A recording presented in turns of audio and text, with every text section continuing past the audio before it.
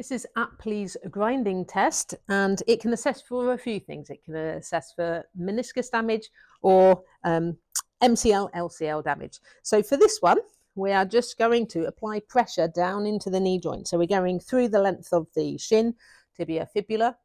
And if you had meniscus damage, that would squash the meniscus and potentially cause a bit of pain. So that in itself could be a positive, right? And you'd stop there. If no pain is felt with that compression force, what you can also then do is apply a rotation. So we can apply a kind of grinding force now down through the meniscus. So this could irritate it a little bit more if it's pain within the knee joint, but also by doing rotation, you are assessing the MCL and LCL.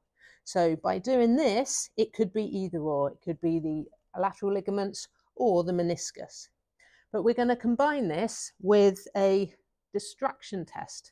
So now, Apley's distraction test, we're going to grab the foot here.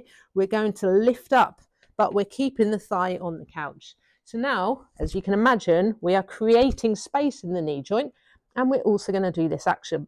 That should relieve the meniscus, but pain can then indicate on the collateral ligaments. So lift up and apply that rotation.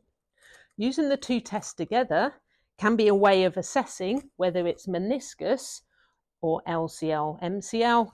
And then if you have relief of pain in this test, it would indicate the collateral ligaments.